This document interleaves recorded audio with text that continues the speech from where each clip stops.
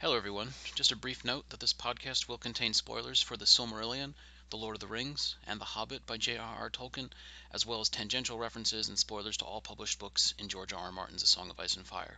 Also, there are brief spoilers for Dune by Frank Herbert and the film The Hobbit, The Battle of Five Armies. This is also the Vassals of Kingsgrave Valentine's Day episode, where we cover Beren and Luthien, the power couple of Tolkien's world, and we try to keep it Valentine's Day related for at least part of the aftershow. For those of you who haven't listened to our previous Silmarillion recaps, they are episodes 147, 155, 163, and 172. Thank you and enjoy. I love Teddard's pronunciation of Kothira. I can't even say it. Karkaroff. You gotta do the on the... Karkaroff.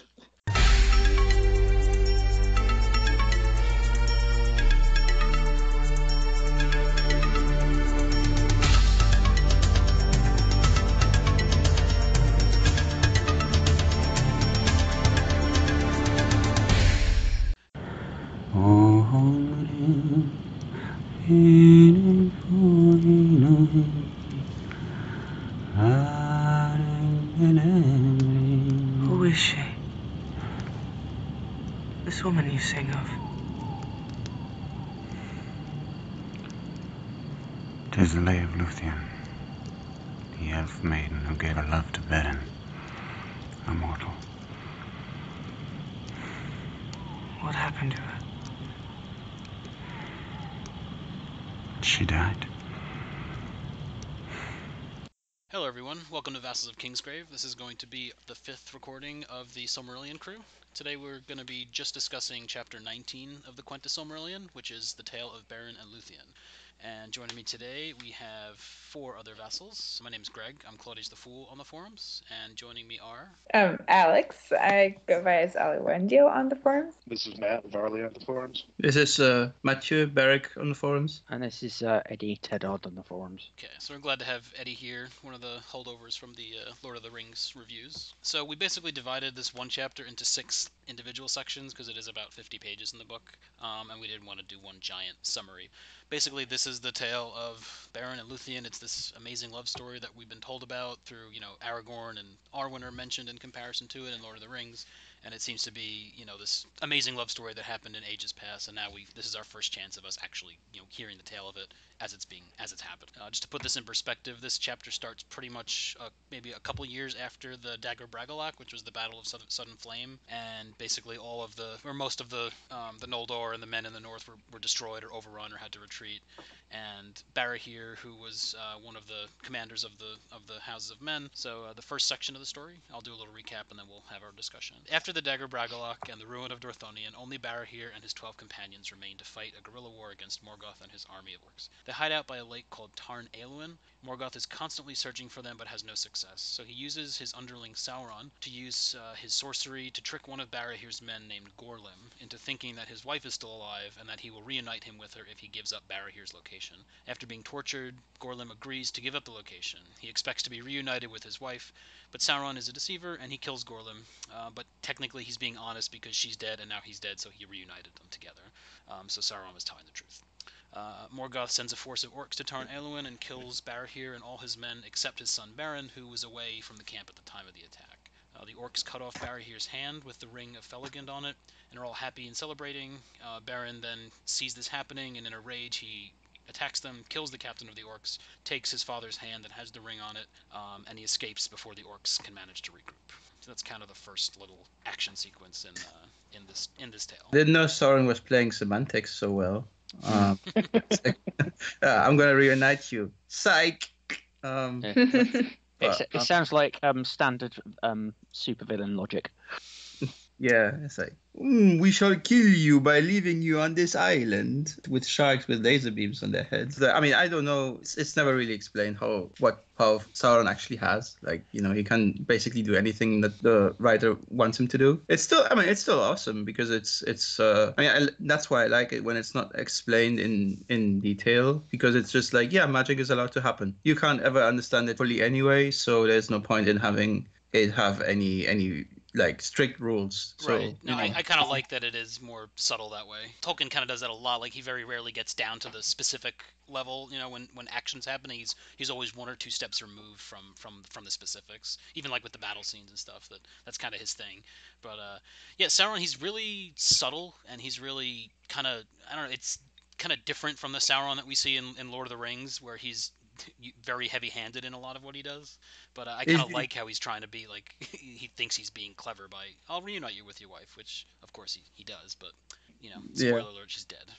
Well, he's actually actively taking part in something, right? He's physical, so he's not actually just a presence. He's really a person living in this, a physical person living. I guess that's why he's so talkative as well, because that's the most we hear. I mean, we don't actually hear Sauron talk in the Lord of the Rings, so. Right, he's just an eye in Lord of the Rings. I was just gonna say I like Sauron's little deceit when he shows Barahir the image of his wife in his house, because Barahir like knows that the place is besieged by the orcs and Sauron, and he just looks at his house from afar because he's still hoping that his wife is going to come back, and he sees his wife in his house and he's like, oh, she's still alive, and he doesn't even go inside, and then he gets attacked by the orcs.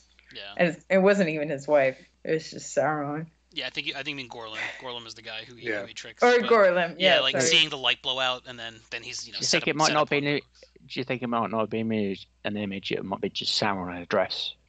It's like a Maleficent scene, right? It's like from the Sleeping Beauty, where the prince gets into the cabin and is ambushed, right? It's like that kind of thing. I always thought of it more of that scene in Spaceballs where Rick Moranis is just like, fooled you. Well. Yeah, I kept trying to remember. Like, I feel like I've seen this exact thing in a myth or a story that I read at some point, but I couldn't of the guy telling him that, oh, you'll be reunited with your wife, and then they kill him, but they're dead. Or it might have been when I read the Silmarillion 10 years ago that reminded me of it. But does anyone else think this is exactly from something else? Just a quick note, I'm butting in post-recording here, that after we recorded, I remembered exactly what I was thinking about. It was from Dune, where Baron Harkonnen convinces Dr. Yueh to betray the Atreides because he claims to have his wife, and he'll reunite them if he helps him, and then when he does, he kills him because she's dead, and he reunites them together because they're both dead. Back to the recording. Thank you. Yeah, but this basically sets Beren off on his lonesome, and he's gonna, of course, get into more trouble before it gets better. Did you have a question about wraiths down on the notes here? Oh yeah, the ghost where at one point, I don't know if that's in this. It's happening soon anyway, where the Gorlim's wraith appears to Beren and tells him what happened. I'm trying to think, like, is this the first time that we've seen an actual ghost aside from like the ring wraiths? You know? Yeah. I was listening to the audiobook today, so that was actually in his dream. So he was having a prophetic dream, and he saw the ghost of. Yeah, that's it. That's how I took it as well, right? It seems like, well, it would seem strange that we only get like a visitation once in the whole story. This I mean, appearing in a dream seems much more logical. Okay, so I guess technically he didn't see them then. I'll take it, that's fine. Okay, yeah, I think we're good to go on to second part. Okay, Beren continues to wander in Dorthonion. He becomes a vegetarian. I missed that part, apparently. Continues to kill as many of Morgoth's forces as he can. Eventually, Morgoth gets fed up and has Sauron attack Beren in forest with an army of werewolves. Beren is forced to flee Dorthonion. I'll never get that right. And he heads south over the Mountains of Terror into the Valley of Dreadful Death. So only good things from here on out. He survives unnamed terrors and creatures that nearly break him, but somehow, against all fate, he finds his way past the girdle of Melian and into the kingdom of Doriath. While wandering the forest of Neldareth, he sees Luthien, daughter of King Thingol and Queen Melian, dancing in the moonlight. He falls under a spell and passes out, I think, for several months. And there's a lot of swooning and dreaming wakefulness until Luthien hears us calling out to her, calling her to Nuviel, which means nightingale. Then she comes to him, they fall madly in love, but she runs away again. Beren swoons again and wakes alone. Luthien later returns and they declare their love for each other. Then they hang out in the forest for a few months before the minstrel Daeron, who also loves Luthien, spies on them, and reports them back to Thingol. Luthien says she won't talk to her father unless he swears not to kill Beren. Thingol reluctantly agrees, and Beren is brought before Thingol, who's furious and angry at Beren because he's mortal and he dared to come into his house. His house! Beren is initially cowed by Thingol, but he gains strength from Luthien and declares his love for her openly. Thingol regrets his promise not to kill Beren. Thingol continues to demean Beren until he has enough, shows everyone the ring of Filigund, and everybody shuts off.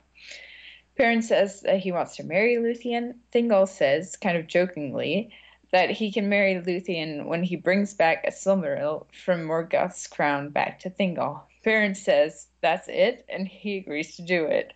Melian is pissed at Thingol that he has doomed either himself or his daughter. Luthien swears never to sing again. Oh no. Whatever shall we do? Thingol continuing to do the Dicky Thingol thing. Yeah. I know I said this like way back when that he's just like the worst king. Like, yeah, I guess he sounds like the worst husband as well. He never listens to his wife. Right. Well, they've been married for 2,000 years at this point, so like they've said everything that needs to be said, and they're kind of just going through the motions at this point. Yeah. Or you just go like morning. Yeah.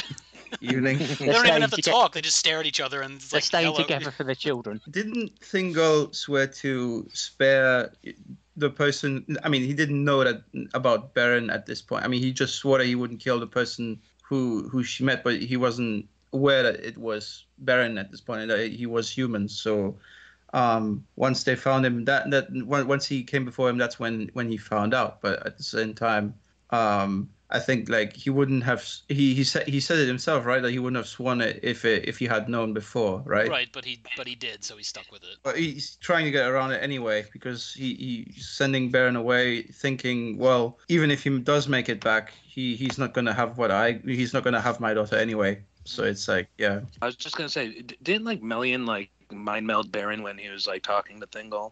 Like, isn't there something? She doesn't say anything to him, right? I think it was the bit where he starts talking himself up. See, I'm not like a baseborn. I'm like son of Barrow here, dudes. Mm-hmm. Yeah, like, I'm really important.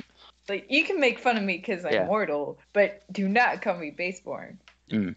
Yeah, a lot of the anger that Thingol has, like, I don't know if he's angry that somebody got through the girdle that he didn't want, or that, like, he just doesn't like men, because no men have ever been in Doriath at this point, right? They say... No, he doesn't tolerate them in his service either, so right. He's just dickish against humans. But it's like he's angry at them because of what they are. Like, I hate you because you're gonna die, and I can't kill you now, but...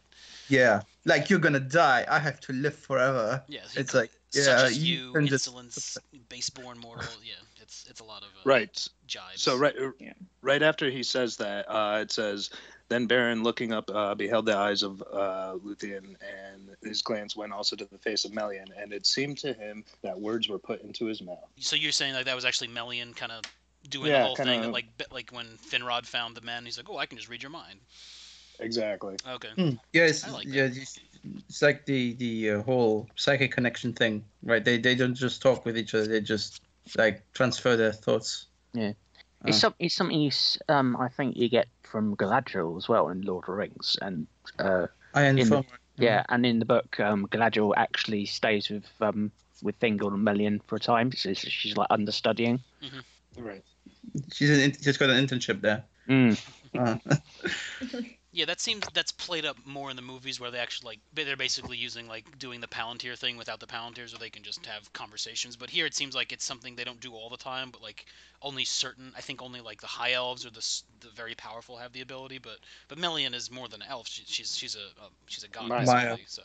Yeah. But I think in the books they only really do that in Return of the King after the wedding, when they just like look and they see like Gandalf and Elrond and Galadriel just like sitting on a hill, like their eyes glancing at each other or something. Can I just say something? Like I think like the first meeting, I mean the first meetings between Beren and Luthien, like it seems like the girl doesn't know if she wants to be with this guy or not. Like she comes, she goes, vanishes again, and then she comes back. Isn't that how all your first dates go? Where you just say hi, then you pass out, and then they run away and they come back? That's and the singing. That's the play hard to get. Like this is the weirdest first encounter. Like this is the weirdest first date ever. Well, to be fair, it was a blind date. Neither of them knew. Yeah, nearly blind because he was asleep most of the time. He didn't probably even notice it. Yeah, I mean, I did want to talk about before we get there. Actually, the whole his like journey from Dorthonion to Doriath. We're mentioned several times that Nan Dongortheb is the Valley of Dreadful Death. Like then they mention that there's these creatures there. This is like the most. It kind of reminded me like Lovecraft a little bit with these creatures. They're not really ever described, but they're almost too terrible to behold. Yeah, and it's like Tolkien goes out of his way not to tell you what they are. And we know there's spiders there, but like, do you guys think there's other stuff there? Isn't this where Ongolian went to? Yeah, sort of. Yeah. They say that her it's where all spawns- her descendants are. Or Which not makes- all of them, but some descendants. Which makes me think that at some point, like we know that in at least in the Lord of the Rings and the Hobbit, like spiders are in Mirkwood. So does that mean that this place is close to where in the future the Mirkwood will be, or I don't know? No, this is all the other side of the Blue Mountains. So Yeah, like, none of this west makes of Yeah, but so they would have to move. They would have to move across like the. No, I think they mentioned that in Ungoliant, in her fleeing east, like she stayed there for a while and probably gave birth to a bunch of babies, and then she continued on her way. It's like the quote he uses here says, "Beyond lay the wilderness of Dungortheb, where the sorcery of Sauron and the power of Melian came together, and horror and madness walked." So the whole horror and madness thing—that's a very Lovecraftian, trope or just phrase, pretty much right out of Lovecraft. So I just picture these like Cthulhu monsters and stuff, and just Like the Kraken, maybe. yeah, but maybe in the waterfall. But there's some weird land creatures as well. But it's weird that like this evil place is just on the other side of like the happy realm of Doria. Not that it's ever really. Well, that's happy what the there. girdle's for, friend. Yeah, I know. Basically, the deal that like, do you think Thingol said that as a throwaway line, like, oh, you can have my daughter when your hand holds the Silmaril, like that's like a when the hell freezes over kind of quote basically, or he actually meant it because he says Beren basically is for little price do elven kings sell their daughters for gems and things made of craft. So it seems like even he's surprised that he actually even is considering. Yeah, I think he just kind of thought of the most ridiculously hard thing to do, and maybe he also kind of wants a Silmaril, but I think he was mainly looking for an impossible task to give Beren. And he also says later he wasn't even gonna. Yeah, I was gonna say. Yeah, he wasn't on even his gonna word. honor his. In the same.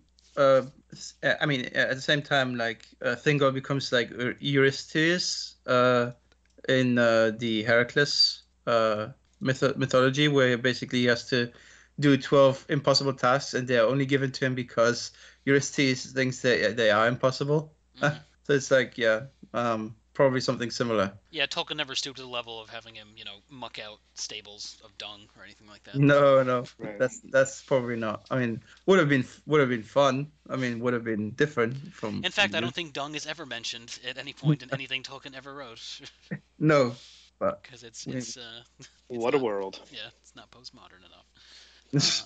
Yeah. So it's actually Colwick and Olwen is a Welsh tale about impossible tasks. He has to do 40 impossible tasks to marry the king's daughter. Thank you, Wikipedia. Oh, yeah. Mm-hmm.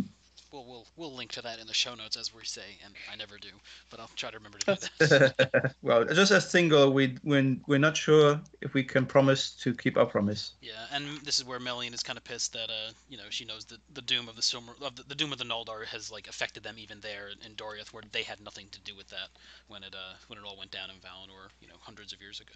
But she already told Thingol, like, way back when, that the Silmarils are evil, and she perceives, like, bad will come to Thingol if, like, he gets involved with them, and then he goes, go, get me a Silmaril. Yeah. Yeah, probably doesn't listen that much to his wife. Now we're heading to Nargothrond and like sort of the first leg of Beren's official quest, which to me this is one of the most confusing parts. First time I read this, like I don't really remember much of what happened in Nargothrond with the brothers, but when you're forced to read it line by line, like I don't understand the politics of Nargothrond. It seems very not well thought out in my mind. But if you want to do a recap, then we can talk about it. I'm gonna add a couple things to your recap do. here. So Beren heads to Nargothrond to seek out the help of King Felagund. And of course he has Felagund's ring that Barahir won due to loyalty to him, and Felagund said, whenever you guys need it, like I'm your staunchest ally, which is why he also never took another wife, and so he could be free to go off when some higher power was calling him, and here he comes. Beren tells Finrod of Berehir's death, and because of Finrod's oath to Berehir, he agrees to help Beren in the quest for the Silmaril. His people are not happy about this, particularly two sons of Feanor who happen to be there, Celegorm and Curfin. Finrod surrenders his kingship to his brother Ordreth, but he's a weak ruler, and there's a lot of infighting, and it seems that the Sons of Feanor come out on top, but they aren't made king, so they're like the power behind the throne. Finrod finds 10 of his people, who I call red shirts, to accompany him and Beren a lot of red north shirts on in their this quest. story. Yeah. They have some initial success when they kill a band of orcs, and Finrod uses power to change their appearance into orcs. And then under that guise, they go all the way to Tol Sirion, which is now Tol and Garhoth. Yeah. Tol and Garhoth, yeah. Garhoth, yeah, all right. I think it's a name upgrade. And that tower is now run by Sauron. Sauron realizes something is up, and he's a master of sorcery and strips them of their masks. Finrod and Sauron have a little battle of in songs for mastery, and Sauron is victorious. He then imprisons them all in his dungeons, and one by one, of course, the 10 that are nameless are tortured and slain by werewolves, but none will admit their true purpose. Yeah, I forgot to put that. That's why he's torturing them, is because he wants to know what the hell they're doing there. Right. Back in Doriath, Luthien knows that Beren is in trouble. I don't quite remember how she knew, but maybe it's a woman's intuition. I think Melian says something to her. I think she gets a feeling when Beren gets thrown into the dungeon. She gets, she feels that something is wrong. Yeah. It says, in the time when Sauron cast Beren into the pit, a weight of horror came upon her heart, and then she went to her mother for counsel, and she learned that Beren lay in Sauron's tower, basically. So I guess Melian helped her figure out her feelings. Right. Because Melian is a therapist. She can read your mind, so she should probably be able to help you a lot. Right. Yeah.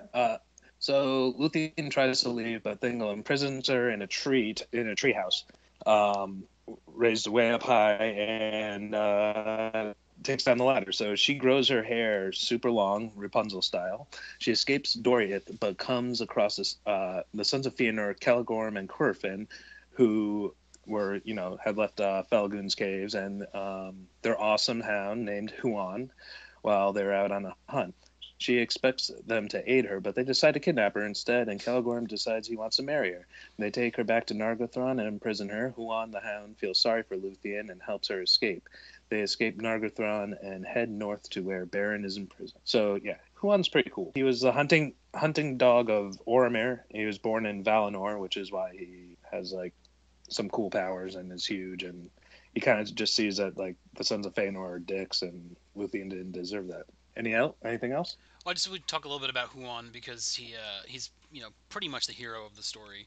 It seems like everybody knows his doom, or the mythology that he's allowed to speak 3 times before he dies, and I believe he can only be slayed by the greatest wolf in the land. That's kind of his, everybody knows that about him, right? Right. Yeah. It's like he doesn't even have to present himself. People say, I know you, guy. I know you. I always pictured him as Clifford the Big Red Dog until Mulan came out, and now I think of him as a dragon dog. I always thought he looked a bit like Droopy. Sounded a bit like him as well. I just thought, maybe a bigger version of the Hound of Baskerville or something like that. I don't know. Something big and ferocious. Yeah, he's not a Maya, basically. He's just a dog that the Valar decided to give magic powers to. Well, that was my question, because if he came over from Valinor, he's been alive for at least 500 years, so he can't just be a dog, right? Right. And I think it's the same kind of thing as we'll talk about the werewolves, but it's entrapped spirits inside. Yeah, exactly. Yeah, maybe like the Eagles. Yeah. Yeah. He's a magic dog. I would imagine. Fine, he's a magic dog. Okay. Yay! But did anyone else because the first time I read this, I remember when he showed up and he started talking, it almost took me out of it. I was everything else is fine, but when there was this magic dog, I was like, all right, JR, you're laying it on a little thick here. But now it's fine, but it kind of did take me out of it the first time. I loved it. It's so random, and it's it's just you accept it because there's a lot of other weird shit happening in this world. So why not have a big talking dog that can that only can die by fighting the biggest, weirdest werewolf that there is. So it's like, yeah, why not? Yeah. Also, right? I mean, there's dogs are talking awesome. elves, so Yeah, and he's like, as a character, he's probably better and more loyal and more of a good character than any of the elves that are in the Silmarillion. Like I like him better than all of the Sons of Feanor because he's just because he's noble. he's noble and he Mildros is shedding a tear. and he dies for this noble cause, and he's just so awesome. He's like he's a good dog. Yeah. He's a good dog. He's a good dog. He's a good dog because after they do this, and Huan helps Luthien escape, he basically goes back to Killigorm. They're a bit less buddies, but still at this point still friends, it seems. Yeah. It's only later that he completely leaves him, right? So the torture, maybe we can talk about, because it seems like, on a technicality they got captured, like Finrod and his friends. So right. It's like they should have reported to the tower, and that would have been it. It's like, yeah, like it was another sort of stuff you would expect in Martin's world as well, right? It's like, we have rules here. You don't follow the rules, but Well, yeah, I like it how it shows how bureaucratic the orcs actually, or the bad guys are, because you see that again in when Sam and Frodo are dressed up as the orcs in Return of the King, and like they're like, I'll take your number and I'm gonna report you, and like, yeah, these are these awful beings who rape, pillage, but they also have like paperwork, Right. Yeah. Especially like Sauron, he himself keeps apparently watch in the tower. It's like, just because he's probably bored up there. He's got nothing to do. Probably has really bad internet too. No one on the Wi-Fi in Taring Goroth is awful. Yeah. I like the name though. Like that's I can never say that's a badass name. I always want to say Gwar, like the UA, and then saying AU. It doesn't. It's not how I think of it in my brain. But yeah. See, I'd imagine it more like a Gwar show, so I like Gwar. Okay, I don't know what that is. Gowra.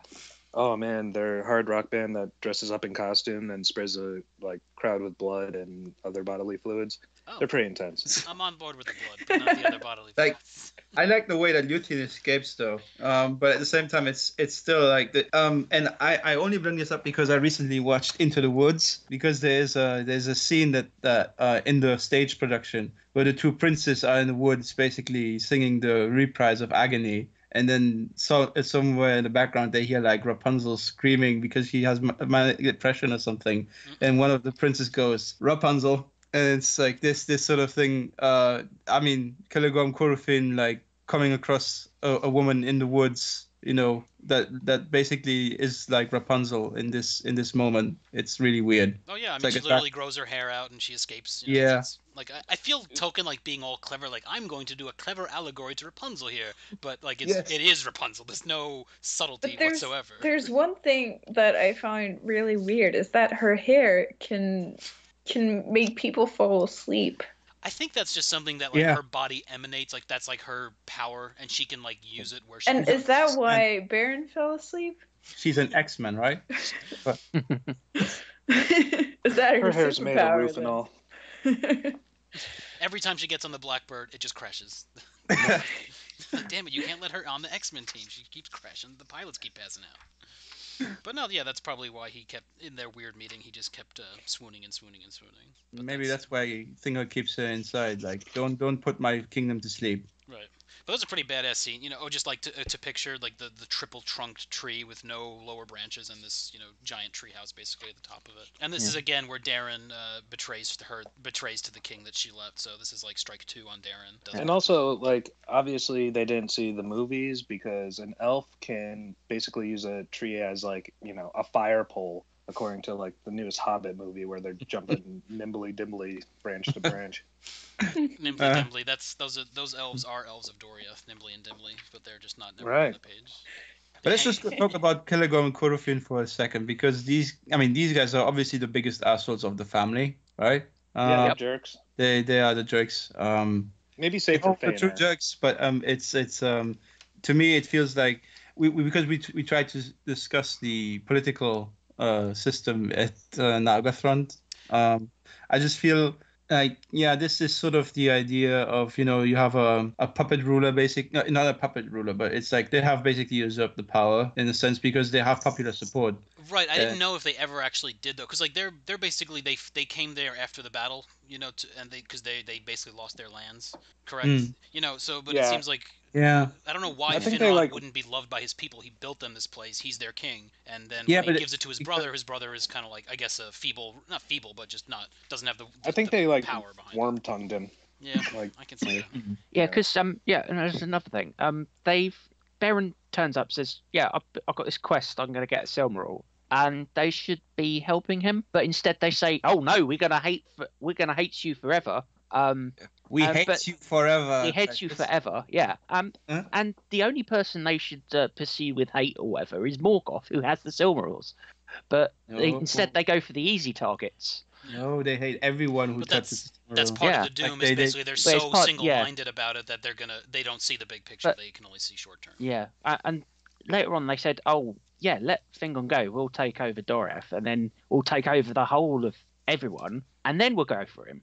Mm-hmm. So they're not really. They need like enact the oath when it suits them, really. Which is weird because Corofin. Because we know that Celegom, like he's really blunt when what he says. And Corofin is actually he seems much more reasonable when he speaks, but they both end up saying the same thing. So it's like, one is more sophisticated maybe in how he expresses himself, but at the same time they're just saying the same thing. They're both really selfish. I'd say it's just to show also that the curse is self-fulfilling actually, because they're just foolish. Right. And I don't know, they don't make themselves really popular if it comes out that they actually kidnapped Luthien. They're not gonna be Fingal's gonna be pissed. Yeah, it's like they make a dumb move after the other, so it's they do get kicked out later on. Right, it does come back to haunt them. But they kind of do when I don't know if it's them exactly, but when Eol basically kidnaps Aredhel and makes her marry him, and then he visits the other Sons of Feanor, and like, we don't take lightly to elves that kidnap our brethren and force them to marry against their will, and that's pretty much what they're doing right here. Right. Yeah. But wasn't Celegorm Celebrimbor's father? Yeah. Yeah, because so isn't that passion of like trying to like learn something new, like why, like, okay, so they know Sauron, he's bad, and then Celebrimbor's like, oh yeah, well, I'll teach you how to make rings. Yeah, but I'll make these 3 rings for myself. I don't think that the Elven ring. Sauron didn't even touch the Elven. I don't think that he has even seen them, so he hasn't any control over them, which is probably why they're not that worried. But I don't think Celebrimbor is like. He doesn't seem to be an asshole. Well, no, he kind of once the truth comes out about his father, he basically renounces him, and he remains on the throne when they're kind of exiled. Which is sad, actually. Like you'd say, oh, they could they could probably sort this out, this family business. But still, I think my point more was like, he still goes into like workshop with Sauron, and they both like learn off each other, and then both go out in secret and make their own set of rings. Like, I don't know, it just seems like too far an apple from the tree, It's been so long, First Age, Second Age, like sometimes you forget, right? People change. And plus, that was when Sauron was in his like fair to look upon mode, and sweet talking mode, right?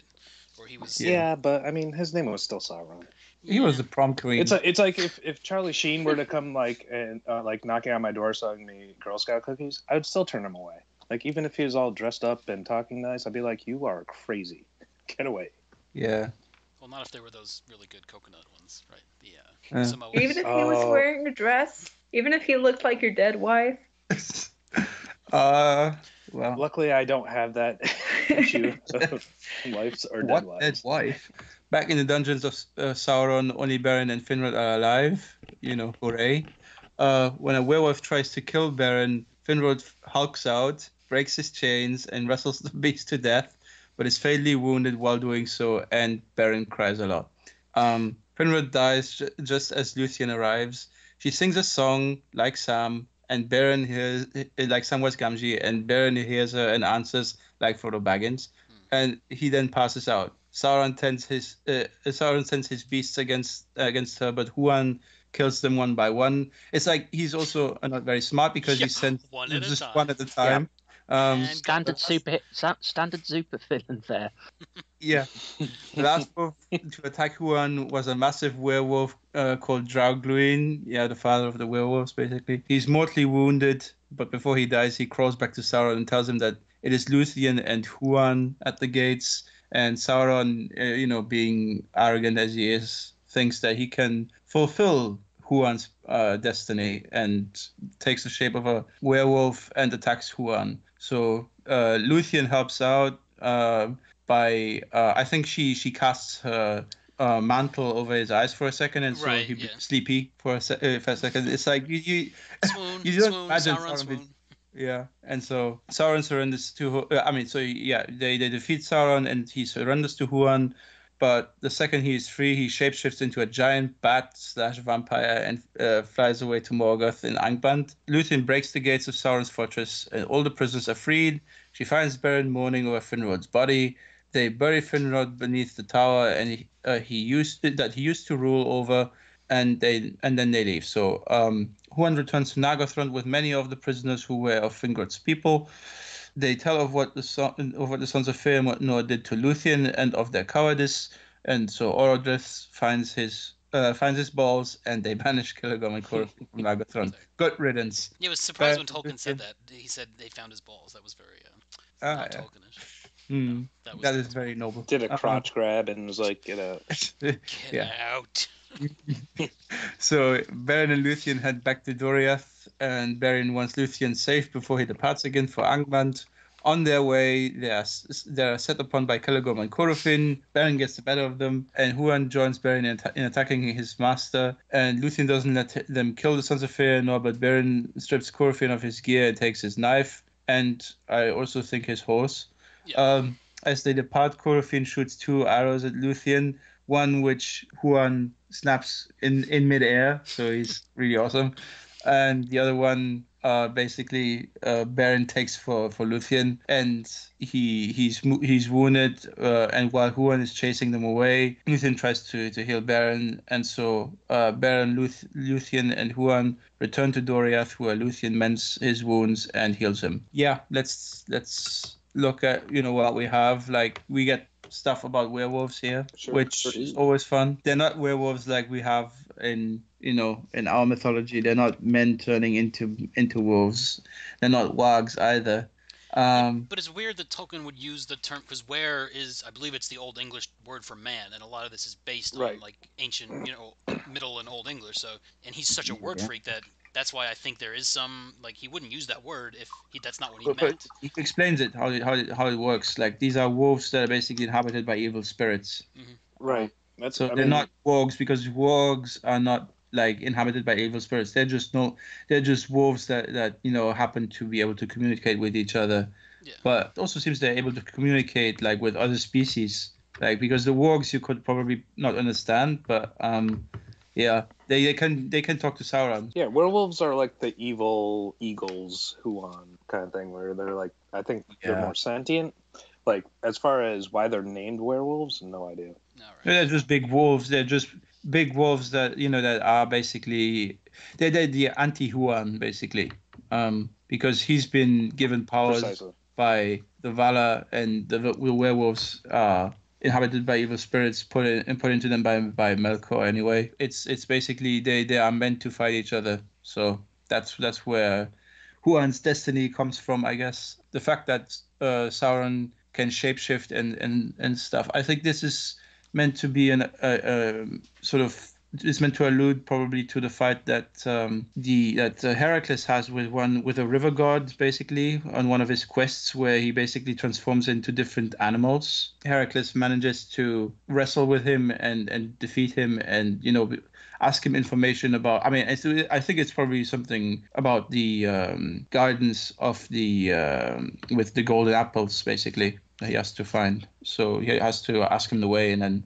I think that's what I think of when I think of the fact that Sauron basically has to wrestle with Huan and shapeshifts and everything. Yeah, so I it's did like that where he was almost like where he had him in his jaws and he was like almost Yeah. blinking in from like one thing to another. Like he was, I really like Yeah, that, yeah. and that's where he's like, all right, Right. I'll tap out, and of course he just uses Mm. it to escape.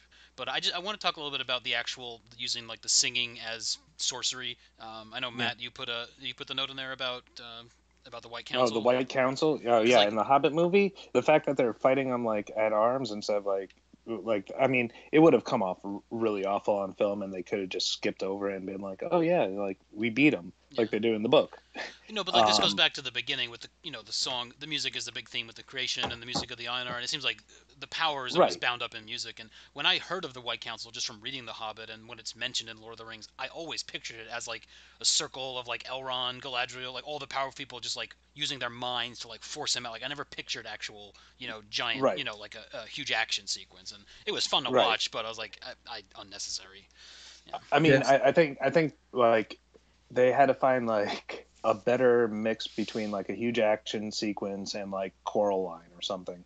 Like like they couldn't have made it as cheesy as that, but like at the same time, it's like no, they just like Professor X'd, like they could have all just put their like hand on their temple and like drove out these spirits or something like that, But that would have been stupid.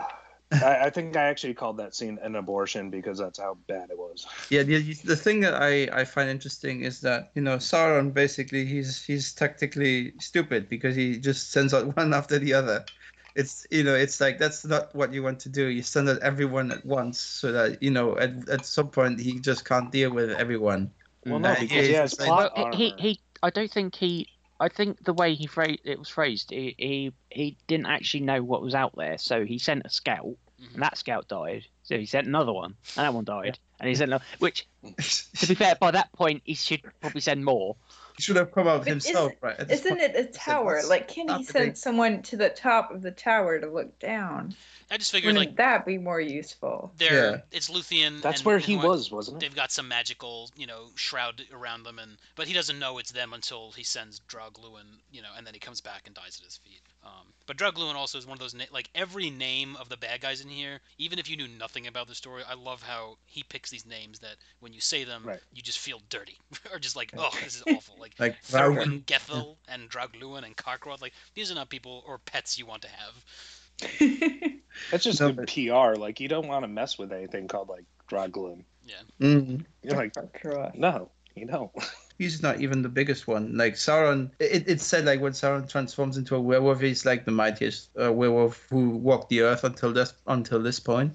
So I don't necessarily know like if Kakarot was still growing in Angband at this point. It just seems it seems like Kalkroth is a separate. He's not. I guess he's more than just a werewolf. Even though they do call him a werewolf, like he's this other beast. And since like Morgoth, no, he's a werewolf. He's just really, really big. Right, but he was like plus Morgoth's he had a Silmaril in his stomach. Yeah, that made him even more powerful. I think. Yeah, but it gave him indigestion real bad. But we'll get to that. Yeah, they didn't have anti-Silmarillion Pepto-Bismol or anything to give him. Mylanta for Silmarils. My doctor said no Silmaril. I think there's a bit of irony in this that Finrod basically is buried beneath the tower that he. Yeah, I want to read that. Just the way this little chapter ends, it kind of gives us a little answer. It's one of the more bittersweet, and it's like Tolkien gives you this little one sentence that explains so much. Because we're debating about what happens to men, but when elves go to Mandos, do they go there and then do they get to go hang out in Valinor, or only some of them, or when they return, there's always the question of returning. And so it says, they buried the body of Felagund on the hilltop of his own isle, and it was clean again, and the green grave of Finrod Finarfin's son, fairest of all the princes of the elves, remained inviolate until the land was changed and broken, and founded under destroying seas, which basically happens in like 50 years, but still. But then they say, but Finrod walks with Finarfin, his father, beneath the trees in Eldamar. And like that just came out of nowhere, really, and it kind of... First of all, it made me think, wait a minute, Finarfin's dead? But then I realized, no, this is like after he got out, after Finrod must have got out of Mandos, right? And then he gets to hang out in Valinor again. Is that correct? Because we never hear about Finarfin dying. He stayed behind. He never went with them. Right. I mean, maybe Mandos has like weekend furlongs, stuff like that. Like visiting hours. Yeah, exactly. Yeah, but Conjugal visits. Do you picture Mandos as a prison? I always thought it was more of a place of rest, where like once you're ready to be reborn, you can. It's like a waiting hall in a bank. Basically, they make you wait there forever. It's like the grocery store line that I sat in earlier that went all the way to the deli counter, like through the freezer aisle, around the meats to the deli counter. You're just waiting for your chance. That's purgatory. The thing that I'm, surprised by is that, it's not Kelegorm who shoots at Luthien, it's Corofin, because Corofin seems a bit more reasonable. I mean, in how he speaks, but as we said earlier, like, they essentially are saying the same thing, even if one is more refined than the other. Yeah, but in the end, it turns out they're not different from each other. Basically, it's But just the whole killing, like anytime an elf kills an elf, like that's because we've read this. We know the kinslaying in Alcalande was like the most unforgivable thing, and then they're like, okay, we can't have her. I'm gonna shoot her with an arrow. Like it seems like there should be something between I'm pissed and I'm gonna kill you, but it just bothers me. And that was one of the things in the Hobbit movie too, seeing like all the dead elves, like it really affected me. Like elves are not supposed to die like this, and then just seeing all the bodies, and it just seems like it's such a cavalier decision that they make to just shoot Luthien, who's like the best or one of the most important elves ever, apparently. Because they wanted to hurt Beren, probably. It's like, yeah, you want to take our Silmaril? Here you go. But at this point, it's like Huan cancels his. He basically quits, and so he chases them, and they are, they're rightfully afraid, and so they make sure they get out of there. Yeah, because up till this point, he was helping Beren and Luthien, but he always returned to them. But this is where he basically forsakes them and joins Luthien and Beren for the rest of their journey. But it keeps with their character, because like Luthien's, like, by all accounts, well, it's stated like the most beautiful of any elf that was ever made. So like she's a Silmaril. Like this dude can't have her. So we'll just like kill it rather than see someone else with it. Yeah, I don't think they cared about her that much. They just want. I mean, it's just because they know that Beren is obviously they suspect that he's going for a Silmaril anyway. So it's they know that, right? Yeah, they know that. Yeah, but I was always under the impression that they never really could be absolutely sure about it. I'm not sure, because I always felt like they were speaking out. They were saying like, don't you go after, if you go after Silmaril and you keep it and you don't hand it over to us, then you're gonna have some problems with us. But if you don't, then that's fine with us. I just felt that they couldn't. I don't know when they learned about that. Like when did they absolutely have a confirmation that he wanted a Silmaril? He goes up to Finrod and he says he tells them what he's up to. Oh, it's probably in the same room. Yeah. I read the chapter this morning, but not in all in detail because it's a long chapter. And also when Luthien meets them, she tells them, right, and basically because she assumes they're going to help her, and then of course it doesn't happen. Do you think she might be a bit naive in some ways? Well, she's been sheltered her whole life. It's like She couldn't possibly be more sheltered of any elf princess. I think that we meet, right? Yeah. I mean, maybe the ones that like stayed in Valinor, but that's a completely different class. Okay. So Beren heals and decides to head back to Amband without Luthien, also singing a song on the way. Having hearing the song, Luthien's having none of this, and she follows him north to Amband with Huan in order to get past Morgoth's forces. They take the shape of Draugluin and Thringwethil, a wolf and a vampire bat. Beren and Luthien then go together to Amband in the form of wolf and bat. There's a huge werewolf at the gates of Amband named Karkaroth. Luthien sings to the beast and sends it to sleep, and together they enter Amband and head to the deepest layer where Morgoth resides. She claims to be a minstrel, and Morgoth lusts for her and allows her to sing, and he falls asleep. And Beren uses and falls off like he falls off his throne like an avalanche, which I thought was pretty cool. And so Beren uses Curofin's knife to cut a Silmaril from his crown, but gets a bit greedy and tries to go for another one, but the blade snaps and nearly wakes Morgoth up. So together they flee and are stopped by Karkaroth. The beast attacks Beren and bites off his hand that holds the Silmaril. The jewel burns Karkaroth from the inside and he flees. Right when the forces of Morgoth start to awake, and Beren is severely wounded, and then, surprise, surprise, the eagles come, and Thorondor and his crew of helos carry them up and away back to Doriath. Yeah. Eagles again. But You don't we'll, say. we'll get to Eagles. the Eagles at the end. I mean, this is basically, Morgoth as Hades with Cerberus guarding the gates. It's basically whatever happens to Morgoth, like it affects everyone who's connected to him. So when the blade strike, when the chip hits his face, they say that all of his forces quailed. He groaned and stirred, and the host of Angband moved in sleep. So it was, they knew it was time to get out of there. The thing I'm gonna have to disagree. I mean, it's like, when you say he's Hades, I think like just Hades as a Greek god has a bit of a bad rap because it's like Oh, I know. He Right. lost. He lost. Hades the is like dice throw. Mandos, where it's just like it's like this is Hades my realm. compared to Zeus and Poseidon is basically the nice one in Greek mythology. It's like Christian imagery has sort of ruined the presentation of Hades. So it's like, yeah, everything that's connected to hell is connected to Hades. So it's like that's No, not I exactly. understand that, but like it kind of feels with like Persephone and maybe Luthien coming down and she's singing to him, and No, that's true. It doesn't have to be scene for scene, but you can't help it. I mean, a guy underground. No. But yeah, so I mean, technically, I guess Mandos would be closer to Hades because he's in charge of the dead. I love Teddard's pronunciation of Kothira. I can't even say it. You got to do the on the.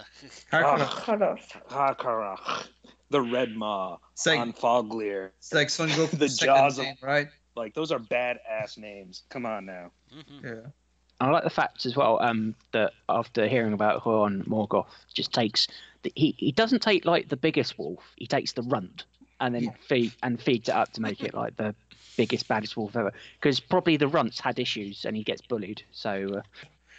So it's like he's being so it's nice. Ghost syndrome. Sorry, Say? Ghost from Song of Ice and Fire. Sorry. I don't know. It's like it's. Oh, I just completely blind. It's like, what ghost? There's no ghosts in a Song of Ice. It's like, oh, ghosts. Okay, I get it. Yeah, like he was the run to the litter, not the biggest. Come on, guys. Yeah, but it's so Morgoth is Jon Snow. All right, let's not go down that road, guys. He knows nothing.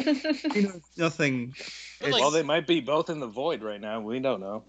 Yeah. But I don't want to have to put any spoilers in this that I don't have to put in. So. Yeah. Okay. After Let's talk show. about the werewolf. Let's talk about the huge wolf and Jaime's hand. It's God damn it. Before they actually get in there, like I really like the scene where they're where Beren is kind of like psyching himself up to go in, and he sings that the song to Luthien, which I always like to think that this was Tolkien basically writing about his wife Edith, because we know that he was madly in love with her. They had this kind of fairy tale meeting, and as we discussed or we mentioned that on their tombstones is Beren and Luthien. Yeah. And I don't know. I kind of you don't mind if I just read it. It's a short little poem, but it's basically him saying like, I'm glad to have met you, basically, even though I'm probably going to my death. This is right before he's ready to go in, before he knows that she's gonna come and help him. He says, well, I mean, this is a Valentine episode, right? It is a Valentine. This is the VOK Valentine episode. That's right. So let's do the poems. Farewell, sweet earth and northern sky, forever blessed since here did lie, and here with lissom limbs did run, beneath the moon, beneath the sun. Luthien to Nuviel, more fair than mortal tongue can tell, though all to ruin fell the world, and were dissolved and backward hurled, unmade into the old abyss, yet were its making good for this, the dusk, the dawn, the earth, the sea, that Luthien for a time should be. Chills. Very powerful, very, very sweet. But then she comes and helps him out, so it's not that bad after all. Yeah, so basically the giant bats as well that we haven't heard of before. Like Thuringwithil is a vampire bat. She's his like messenger raven, because they say she's the like the messenger, the guy that goes She's the between Sauron and Morgoth, and she's the Marceline of this world, I guess. If you watch Adventure Time, you know this, Injo. I did not get that reference. No, yeah. Peter will get it. I know you guys love Adventure Time. I haven't gotten into it yet. Big vampire bat, never seen again. Like never mentioned again. We know at the Battle of Five Armies they have like bats bred for one purpose: war. I don't know. No, they're also taxi cabs. So yeah. What? Only when an elf is riding it, right? God damn it! I hate that movie. Keep it separate. Keep it separate. I would imagine, because it says in the book that she basically at the beginning she has to sort of claw herself, into the wolf's skin. Basically, it's like that. I would look weird, like a big bat hanging off her wolf like running across the lands. It's like, Well, there's a really, I don't know if you have the illustrated edition, but the painting of Beren and Luthien when they're in their form is actually really cool. It's by Ted Naismith, where it's basically it just shows it them looks running really across creepy. the plain, and it's some of the times when he draws Huan, he it comes across as like Huan. Huan. When he draws Huan the wolf, it's not it's like silly, and it's not like epic enough, and but this scene is particularly haunting, and you always see that their eyes are like, you can always tell their eyes are good because their eyes are bright, not like evil. Right. am I the only one who's sorry for the wolves and the bats here in this chapter? Because it's like, oh, they just, they're just doing their thing and they're getting Wolves massacred. and bats don't have cute faces, Huan. so people don't care about them. I know. They're not Feel bad for otters the or- orcs? Come or, on, man. yeah. No one does Yeah. that.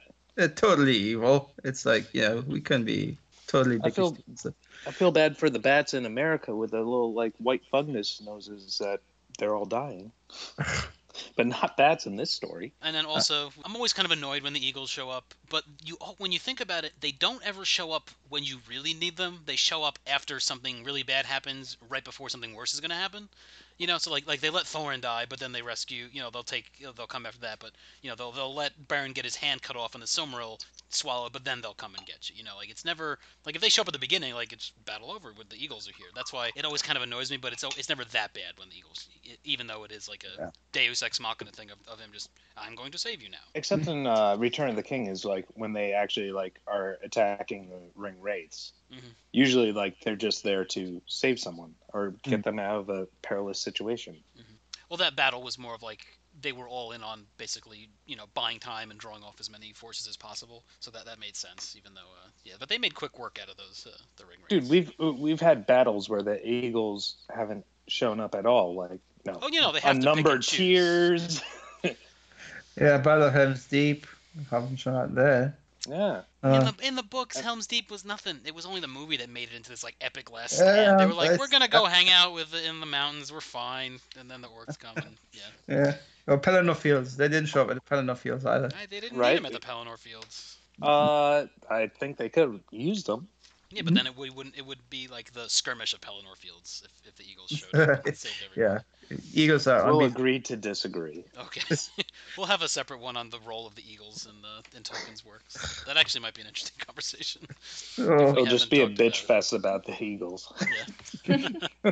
It's like stupid birds always coming and saving us. All right, so we're kind of approaching the end of their tale, but did anyone have anything else to say about the escape of Beren and Luthien and the actual cutting of the Silmaril? The going one step too far. Do you think you could stop after just one, like Pringles Silmarils? You can't have just one?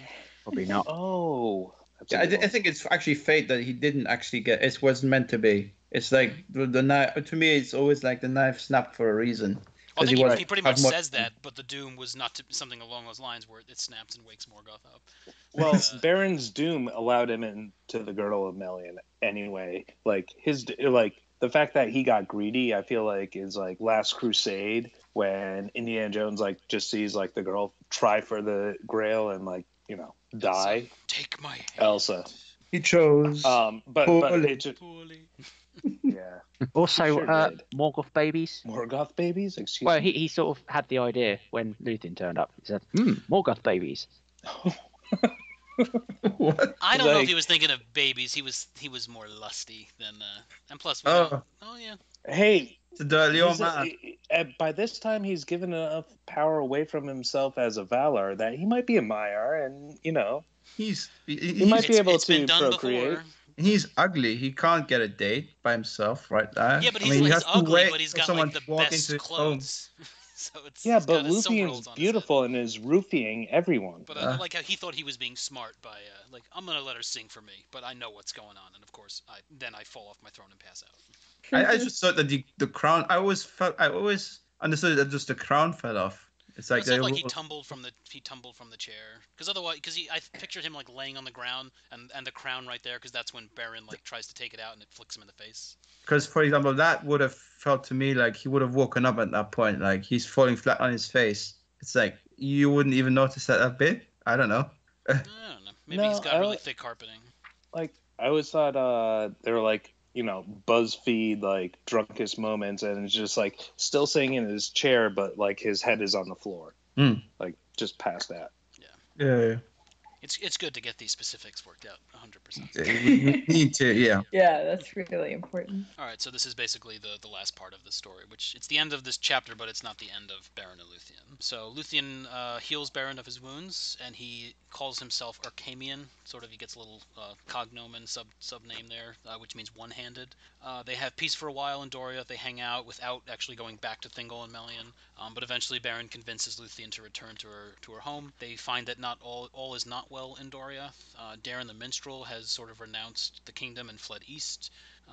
Melian no longer counsels Thingol, and the beast Karkaroth, with the Silmaril in its belly, has been rampaging throughout the land, destroying everything in its path. Beren tells Thingol that he has fulfilled his quest, since even now his hand holds the Silmaril, and this is like the one time in the whole book that Thingol kind of softens a bit, and he actually realizes what he made this guy do, and he takes pity on them, and he does allow Beren and Luthien to marry, and he does marry them. Thingol and Beren organize this the hunting of the beast, where they realize they've got to get Karkaroth out of Doriath before it kills anybody else. And along with the other great captains of Doriath, they attempt to kill the beast. They find it one day, drinking by the stream, and it attacks and mauls Beren. Huan does his epic leap in slow motion onto Karkaroth. They have a great fight. Huan slays Karkaroth, but is mortally poisoned and wounded in the doing so. This is the third time. He's allowed to speak 3 times before he dies. We don't get the quotes for the first or the third one, but he does talk in the middle. So he does basically says farewell to Beren. It's very sad. They cut the Silmaril from the wolf's belly, and they give it to Thingol, so Thingol does get the Silmarillion. Beren is then brought back with Huan, and they're buried. But before he dies, Luthien asks Beren to wait for her beyond the Western Sea. Beren then dies, goes to the halls of Mandos, which I believe men are not supposed to go to, but since their love was so strong, he does wait there for her. And then Luthien kind of fades. She basically does what Feanor's wife did in Valinor. That's at least how I picture it, where her spirit dies and her body kind of just wastes. So her spirit goes to Mandos. She begs to be reunited with Beren, but Mandos says it's not within his power.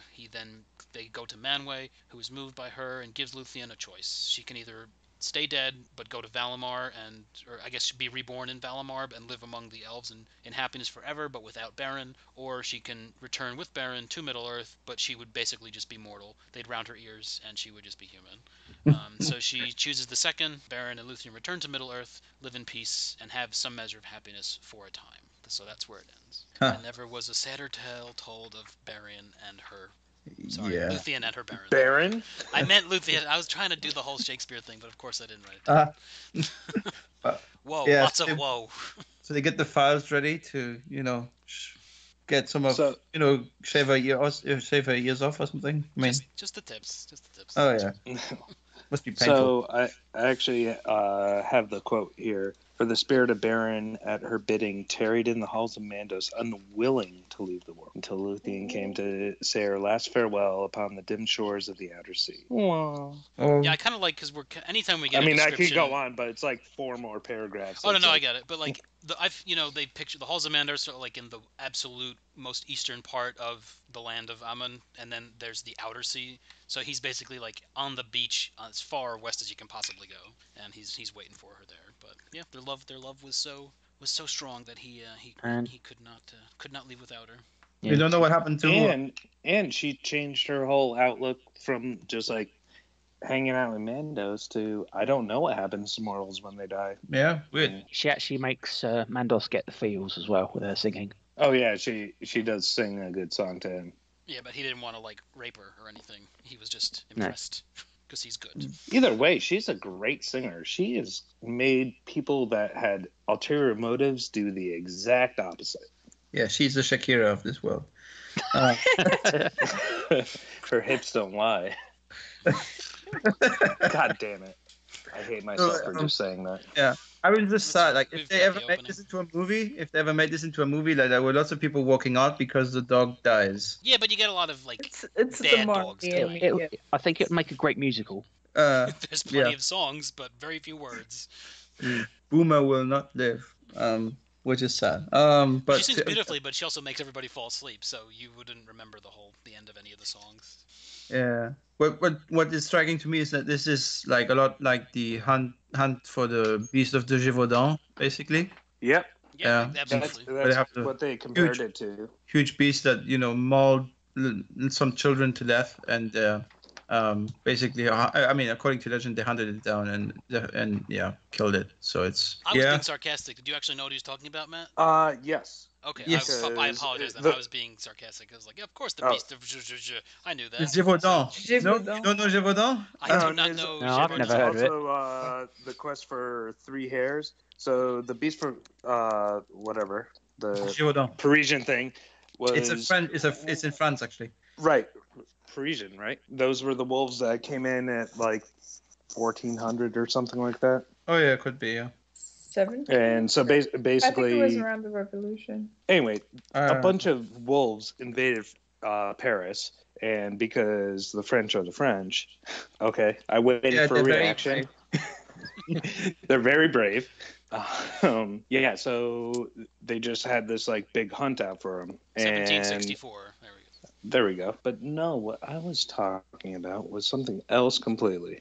Okay. Go on, people, talk. Yeah, so I mean, I just know the rough edges of the legend. So it's like, yeah, there was a big wolf that people thought, hunted down because they attacked humans, and so it's like, yeah, they had to hunt it down. And then, I mean, there were trials, I think, as well, like because it's like people were thinking of witchcraft or something like that as well. Oh, I'm sure. Yeah, people actually thought it was a werewolf, like legit werewolf. Yeah, but you have lots of werewolf trials anyway. It's good to know there's a historical context for Karkaroth. Do you think Darren's chilling out where the blue wizards are? Because he goes east. Probably they just got killed at some point and went to Mandos, but not at this point.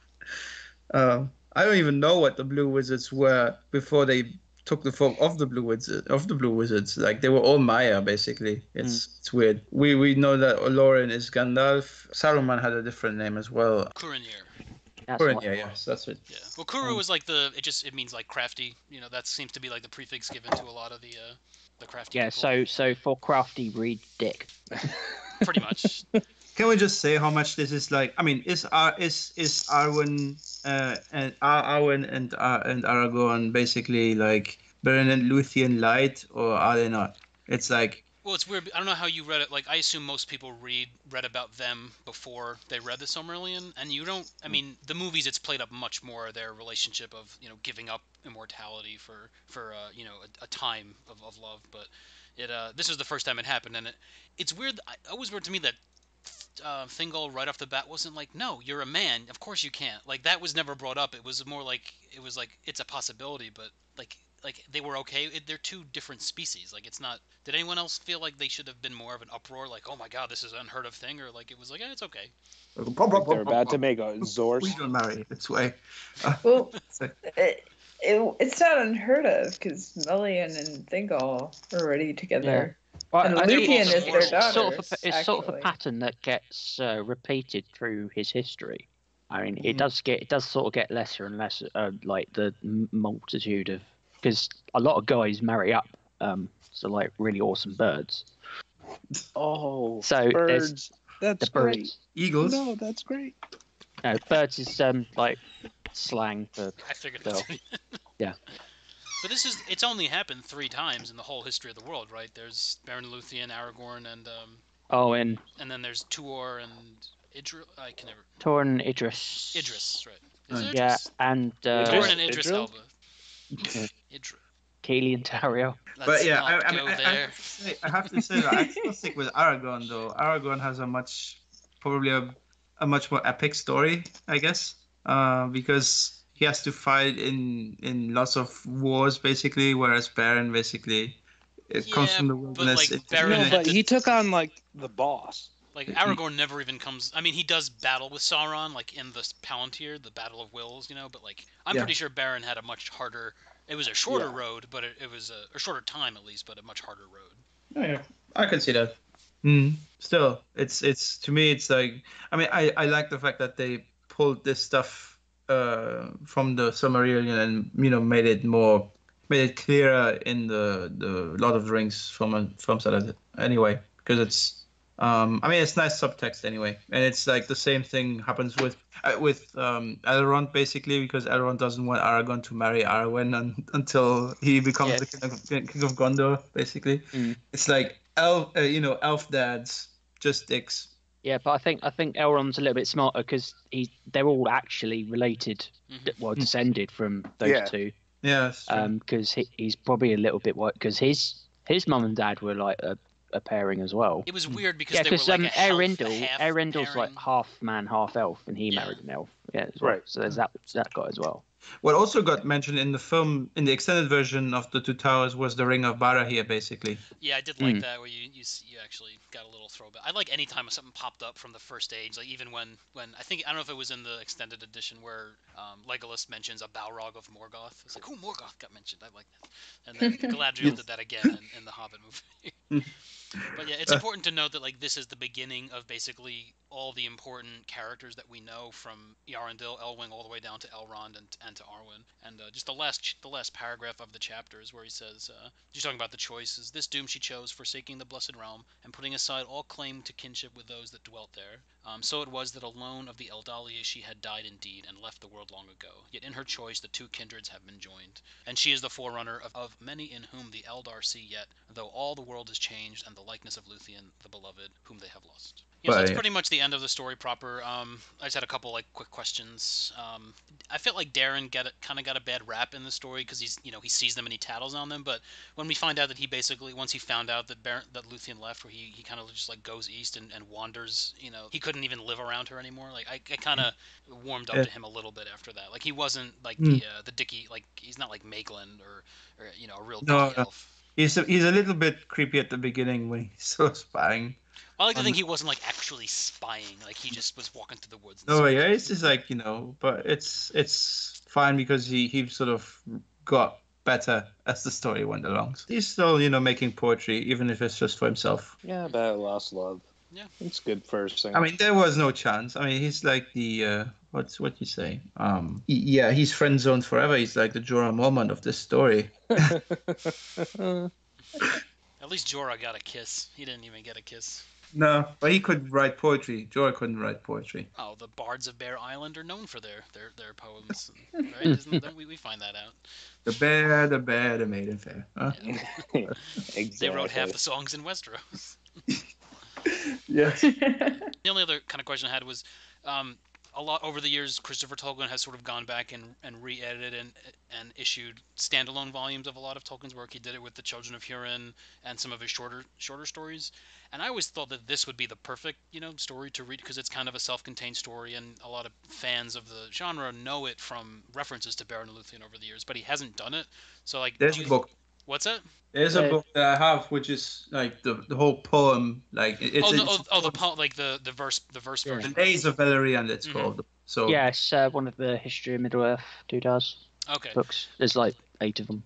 Right. I always was kind of confused about that whole because they show like earlier versions of what eventually became, and I don't want to know 9 different versions of it before. Like there's all this other stuff about more battles and stuff that was cut out of the Silmarillion, but like a prose version. Like I thought people would be open to like an actual prose version, as he did with the Children of Hurin. I would read it. Well, it depends on what form Tolkien actually wrote the stuff, because I don't think Christopher Tolkien would actually write it from scratch. Yeah, no, I feel like he had hundreds of pages to work with, and he ended up with like these 50 pages, and he had to always pick and choose what stayed and what didn't. But we're led to believe that Tolkien did write it at least in verse form, which I guess you said it is in one of the histories of Middle-earth. And it's also in Aragon sings some of it, but it's like, well, there's a lot more, and blah blah blah. He's singing it in verse. Oh no, I thought you were gonna start singing it. It's like, yeah, that's how it starts. So go ahead. Blah blah.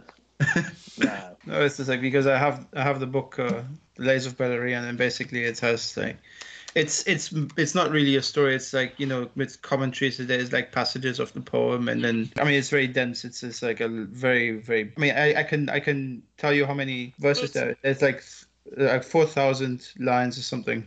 Oh no, go ahead, read them. That's fine. We'll wait. No, that's fine. We don't need it. I'll read the first. I'll read the first like little bit, which I quite like. A king there was in days of old, ere men yet walked upon the mould.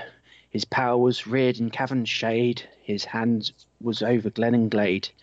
Of leaves his crown and his mantle green, his silver lances long and keen. The starlight in his shield was caught, ere moon was made and the sun was wrought. And it goes on like that. So who's he talking about there? On that, he's talking about Thingol. Okay. And then at the end of that, like 30 lines or whatever. He's like, just mentions Luthien and then just goes on from there. Cool. I might pick that up. I've always been intimidated by them, like as a whole, but I know there was a lot of really good like Easter eggs and bits that became more complete later on. All right, so I think that wraps up the discussion proper. Thank you for sticking with us, and hope you found this as enlightening as we did. You can stick around for a short after show if you'd like, but that's it for the show proper. Thanks for joining us. Thanks. Bye, everyone. Bye-bye. Bye-bye. Yo, B, yo, deal. It's time to get ill. Yo, light up the mic like a Silmaril. So this is supposed to be a kind of a Valentine show too, because Beren and Luthien, like their love, made them do all this stuff, and yeah, his tombstone is Beren, and his wife's tombstone says Luthien. Like that's very sweet. It is. Valentine, Beren and Luthien. So, yeah. What else is there to say? It's like the power couple. Go for it. They're the ones that everyone's compared to all down through the ages. Yeah, they even mention it like at the end where they say like, and then in the future, like the people of their line would resemble Luthien. Did anyone want to mention your favorite Lord of the Rings pickup lines in honor of Valentine's Day and Beren and Luthien? Gotta put a ring on it. No, if you're I like that. If you want this, you gotta put a ring on it. It's like I would say put a Silmaril on it is more like. This is like the Lord of the Rings, Hobbit, Silmarillion all into one. Yeah, don't buy jewelry. Probably that would be another one. Just don't get jewelry. It will curse you. There was the one I put in the. I thought up and put it in the forum. I need. Is Alix still here? Yes. All right. Can you play the girl? Okay. Oh. All you have to say is pretty much yes. So, Okay. Hey girl, do you want to be my Ent wife? Sure. And I never saw her again. There's probably a Tom Bombadil joke in there somewhere, but I'm not sure. I want to be the one to make it. I don't know. Just mention hi ding dongadillo anytime you're trying to pick someone up, and you'll be fine. Would you like to suck my high ding and dingaloo? Get your yellow boots out of here. He got Goldberry, so he must have some game, right? It's like, but he stole her from the river. Everyone's stealing everyone's daughters, like, but they're Maiars, so he can. That's right. But Eowyn, for example, if Eowyn and Arwen meet like Eowyn, I am no man, but I'm still be into you. Hang on, you shipping Eowyn and Arwen? Yeah, I didn't know that was a theory out there. But she wanted to fight like a man, but I'm pretty sure she was still into Aragorn. I don't know. Well, Faramir is pretty smooth. Like what? How is it? He was super smooth. Okay. Isn't that another instance of like them falling in love while one of them's asleep, where he's passed out and she like, he was so fair to look on, but he hadn't actually. Sam and Frodo. Yeah, that too. But that's like brothers in combat love, right? Yeah, not for a large section of the internet though. I know. I told you about that damn Tolkien erotica site I found with all Valar-inspired erotica. Apparently, oh Jesus! I told you about there's this whole thread about Tolkis and Orome. They're boyfriends, but they love to watch football. But like anytime they watch a football game, like they get into it and they start to wrestling, and the wrestling leads to other stuff. Oh my god. Oh. Okay. I'm never going to be able to watch the Super Bowl again. So, those like inspirational posters where it's like, so there's one for MMA, and this one guy's like trying to choke out this other guy, and the inspiration is it's only gay if you make eye contact. Can we give the baddies a pickup line, or do they only have bad ones that don't work? Well, we don't really have any instances of a successful baddie relationship. I mean, Morgoth and Ungoliant for a little while. Morgoth and Ungoliant, they're divorcing couple. It's like after an unhappy marriage. Well, sure, when you try to eat your spouse, it usually doesn't end well. I mean, unless you're that's what she tries to do. That's just love. That's just her way of showing love. I'm not sure. So a tower topped by an eye, is that like supposed to be a dick? I don't know. It's like, I mean, I've been told by some people who've watched the movies that they think like Sauron's eye looks like a big sky gina. On that note, thank you for joining us. We'll end with the Sky Gina. Thank you, Matthew. Well done. If the tower is what I think it is, and there's a Tolkien did not do allegory. It's not a penis. It's just a tower. Okay, it's not This isn't C.S. Lewis. This isn't a Disney movie. And these missiles are not shaped like. That's just for This is not aerodynamics. Little Mermaid. It's not the Lion King either, where this. Or weird... Aladdin, or any of them. Yeah, they've all got some disgruntled animators at several points in their history. Oh yeah, I mean, would you want to see an animated film about the Silmarillion though? They made one for each other book, so at some point. I think a good animated film about this book would be amazing. When they made like the animated Bilbo Baggins film, it would be awful. Yeah, a great. Everyone's like round. It's. I mean, I can't get this. If you get Leonard Nimoy singing anything during an animated film, Bilbo Baggins. The greatest little hobbit. That was nothing to do with the cartoon. It was just like a song you wanted to. Yeah. Oh, I thought that was like in the background of the. Oh no! Like the movie. songs in the actual animated series are actually quite catchy and they stick with you. You know, the whole 12 little birds and 5 fir trees. That was all stuck in my head for quite some time. Or 3 fir trees, I forget. But yeah, but that movie also terrified me. Where there's a whip, there's a way. Yeah. That's probably tra-la-la-lally, all in the valley. That's probably playing on there you go on loop in each animated studio. Like, you know, where there's a whip, there's a way. But it's, I mean, I would be fine with an animated film about this if it were hand drawn, because I can't stand CG animation, sadly, most of the time. Yo, B, yo, Dill, it's time to get ill. Light up the mic like a Silmaril. I just have a question like about the curse, because I don't think actually the curse has any real power. Basically, it's just like they make it happen. No curse. It's all in the believing of it. That's the whole thing. That it's once it's out there, people talk about it, and it like you said, it was it's like the whole Huan thing. It's like if they didn't know there was that prophecy, would they go at him in the shape of giant wolves? No. Right. And Huan would probably not seek out giant wolves to fight with. Yeah. But at the same time, like, he's also protected by plot armor because none of them is the greatest wolf ever. Right? Yeah, but that's where Sauron was trying to like play the literal game again. Like, well, if I become the greatest wolf, then I can kill him. But it doesn't work that way. No, because he's not actually a wolf. We forgot to mention that. I mean, it's probably because he's not a wolf by nature, so he just took the shape of one. So he's probably not able to kill him anyway. It's like, yeah, you just took the appearance of a wolf. You are not actually a wolf. Oh boy. Yeah, again, semantics, but he uses them as well. Like, that's where the semantics hurt him when he used them to hurt others again in the beginning. So, karma is a bitch. Yo, B, yo, Dill, it's time to get ill. Light up the mic like a Silmaril. There are some notes that we have after the official summaries. Someone wrote in red, like, how about a fun game? How would Peter Jackson ruin this bit? Oh yeah. I was thinking about the the epic rap battle they have. Yeah, it's like a sing-off.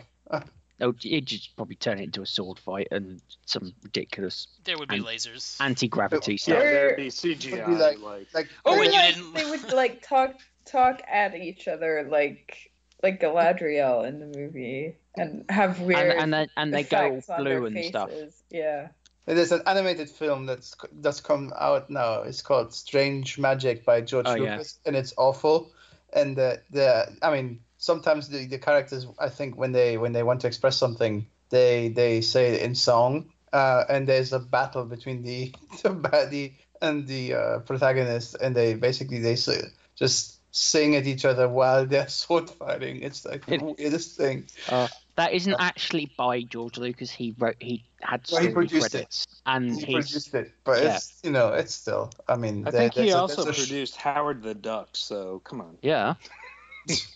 And he's turned up in Guardians Galaxy, and it's going to be awesome. Yeah, people love them in that.